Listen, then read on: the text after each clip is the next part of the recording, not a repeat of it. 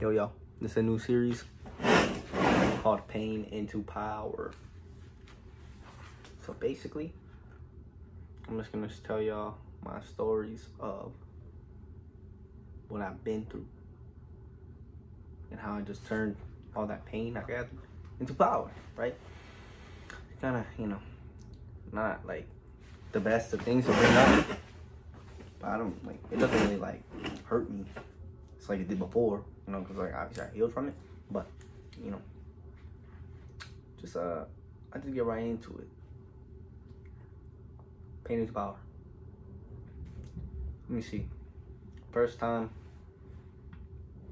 started off, beginning of my journey was when I first started TikTok, I would say, right? I was working every day, kind of just trying to find a way out, and it's getting like in a moment of like getting separated from my family, and like basically got kicked out the house that we were living in. And then my parents split up for a little bit. They're still split up now, but like they just split up, kind of like looking like no hope left for us guys, because me and my dad went away, my mom and my little sister went away, but looking like there's nothing left for us. But we sufficed, we overcame, and it's like got ourselves back on our feet again. And at the moment, I didn't really see it as like pain or hurt. I just saw it as like a new beginning, I was like, yeah, I'm about to be living with my dad for a minute. We're about to get spread. We about to get on the come up. We about to get the hustle on, the grind, and we did. But then, like, that was also a moment in my life where I grew a lot from experiencing situations, pain, hardships. I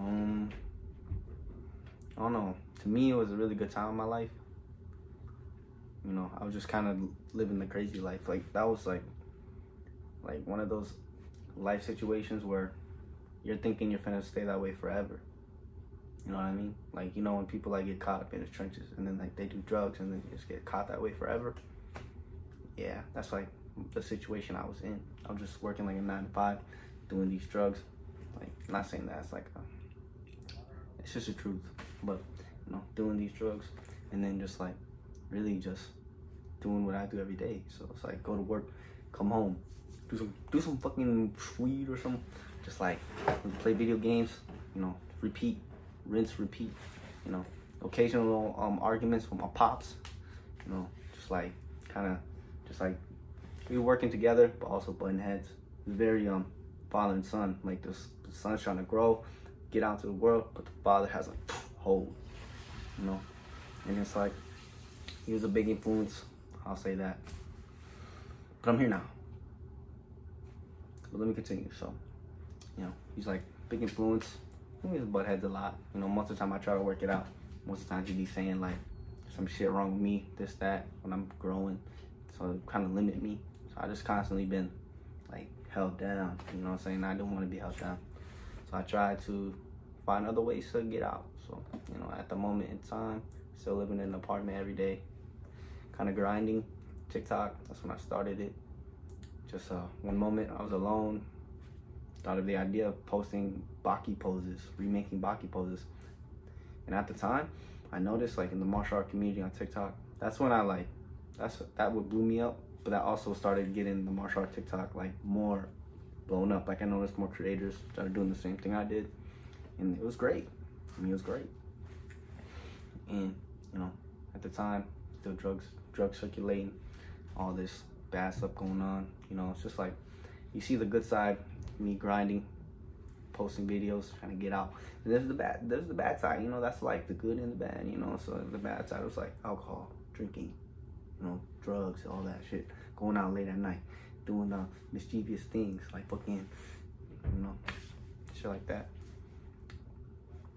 And honestly, there'd be some days where I'd be starting something new, and then I'll just fall back into that path of drugs, and like I'd be on this new path. And then like, one time started the Hustlers University when it was first popping. You know, I was doing it, learning copywriting. Then just kind of went towards drugs. You know what I'm saying? Instant gratification. I didn't want to grind it out. Just in me, it just didn't really feel like satisfying to me. You know what I'm saying? Like getting easy cash of like learning a high value skill, which in turn I dropped that skill and learned a new one. But you know, we'll get to that later. But you know, I just kind of got into doing drugs, hard drugs, light drugs, and honestly, like I said, it was like one of those moments where like you start to lose hope. Like you're like, is this really my daily life? Then I was like, nah, bro, I gotta do something. I gotta do something with myself. You know what I'm saying? I gotta do something with my life. So then I chose to pick up like sales, right? Something like I seen a video on TikTok and I just like, I like that. You know, shout out Ro Galagos. I seen like his video. He's like, I'm gonna help y'all get started, blah, blah.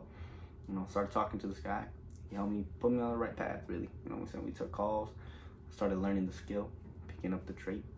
And it led me to, you know, making money out of thin air, which like my father at the time, when he thought that was physically impossible. His way of making money is work hard, sell drugs. Like that's what I was doing for a while. But I don't do it no more. You know what I'm saying? Used to be like doing that stuff. You know, am I proud of it? No, I just had to do what I had to do to survive. And kind of led to me getting off that path to learn the high skill trait, which, like I said, was sales calls, right? So I got into sales calls, you know, trying to close some deals, yada yada. That's when I thought of the idea to build a program off of my workouts. Like my workouts that I've done over the years, because that's the one thing I never gave up on, my martial arts. Like working out, keeping myself in shape, keeping myself sane, really. And yeah, just like chose that path. I created a workout, started sponsoring it, selling it. It's crazy because I started from scratch. Like I thought of everything. I have all my notes. It's like literally just from the bottom. It's great. You know, that's when I was like really still just heavy influence with the drugs, and like that shit was like almost like colliding into one, making a weird world. I mean, was it fun? Hell yeah, you know what I'm saying? That shit was fun. Can't even lie, you know what I'm saying? I enjoy life wherever I'm at. I could be in the trenches, happy. I could be fucking highest in my life, still be the same. You know what I'm saying? Right in the middle, I'm happy still too. You know, but like at the same time, I just felt like I was alone. Cause I knew deep down, like I wanted to do more, better. But it's like the pain of being held down and the pain of when you're the only one trying to grow, but no one around you is trying to grow with you. They're just stuck in the same ways. So I had to decide, like lock into what I'm trying to do and go full in, or like still just like stick to the old pathways of like what they're doing. There was a time when fucking like pretty much got kicked out of that place. So yeah, still working.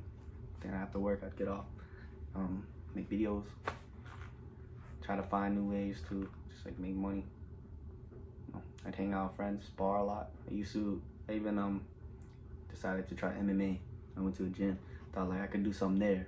You know, just a lot of self-doubt, a lot of people just not really giving me an encouragement I was hoping for. But it's like you can't really hope for that. You know what I'm saying? You just kind of gotta do it yourself. Because when I tell people, they're like, oh, blah, blah, you don't want to hurt your pretty face. So like, man, those dudes have too much experience. Like every single doubt, every single thing you've heard, I've heard it. Still did it though. You know, went in there, sparred. I did notice like my skill level is definitely not something that should be slept on. Like I'm very confident in myself and I'm very proud of what I could do. And I know what I can do. So if anybody's trying to spar, box, you know what I'm saying, you know, hit me up. I'm down, actually. I like to do that stuff. But, you know, I tried that for a while. That's when I learned a lot of my skills. I went to jiu-jitsu gyms. Just like one night, went to the gym, sparring, did a couple moves that they were teaching. Afterwards, the sensei, the master of the dojo actually wants to spar me afterwards. I was like, well, yeah, you know what I'm saying, experience, you know. Was it a good one? Yes and no. because I just knew wrestling, and he knew all the techniques on the floor. So I would like overpower him. He would just fucking lock me up like, oh, what the fuck, type shit. But then I learned, and I went to the MMA gym, and never like that actually set me up perfectly for it. It's weird how it works, you know. I always had like a faith in myself, but also in like higher power. Because around that same time, I was like in a mindset of like hopelessness. So I had to just like keep going, even though I didn't know if it was gonna work or not. So I had to have faith. And that's like part 1 of my story. So yeah, Pain to Power, episode 1. I'm gonna call it Pain to Power. It's episode 1. You know, that's just like one season of my life, one arc, one lifetime. You know, I was actually in a moment of digging myself in a hole because I was starting to get reliant on like substance abuse. Honestly, whenever I started getting more into my TikTok and those videos, that's when I was like focused in. I was like, these drugs don't even make me feel nothing no more. Like I feel like when I was doing the drug, and I'd be like, man, what am I doing this for? I should be doing this. So yeah, that's episode 1, Pain to Power. You know, pretty much the overall gist and lesson that I got from it was, you know, don't be afraid to go reach for your dreams. You know, I mean, shit, I tried fucking Hustle University from nothing. Tried MMA fighting to be the champ. I literally said I'm gonna be the MMA champ, and then I learned the high value skill going. That's when I started getting out of that area. But we'll get to that in a different episode. But I'm just telling you now, like, don't be afraid to go try shit. Don't be afraid to put like whatever you want to put your time into, make it count. You know what I'm saying? Don't be sitting around anticipating what to do. Get to it. You know, that was really my hustle. That was my hustle season, my hustle arc.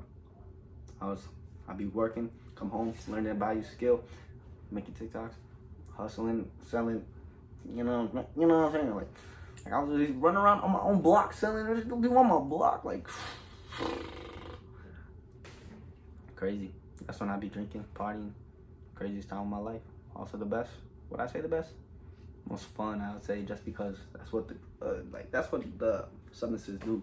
They just kind of make you like, like, yeah, let's go, yeah, like, or just like, hey, yeah, man, yeah, you know what I'm saying? Type, you know. I mean, of course, I still have it in me. That's just my personality.